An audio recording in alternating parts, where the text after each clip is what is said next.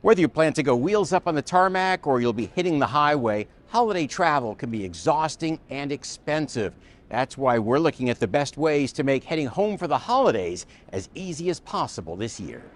Flying over the holiday weeks is something few people look forward to. Probably this year it'll be a little bit more hectic because everybody is back out and about. If it's not the crowds, it's delays, getting stuck, cold, all the things. Jen Bullum has had several bad experiences. Well, you have to assume the flights are going to take off and maybe not have mechanical issues, or maybe not be delayed.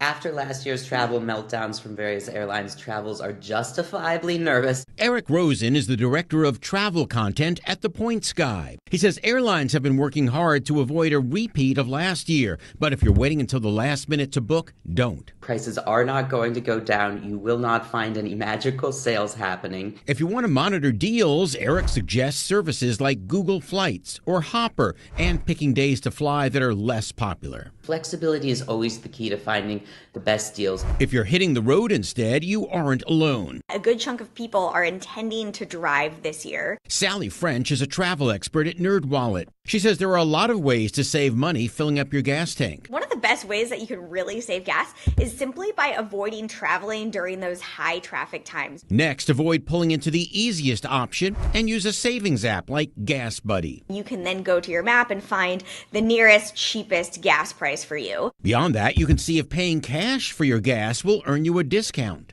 All ways to make your holiday travel pain-free, unless, like Janina Nixon, you decide to just stay home. I make a point not to do so. That way you don't waste your money. I'm John Matarese.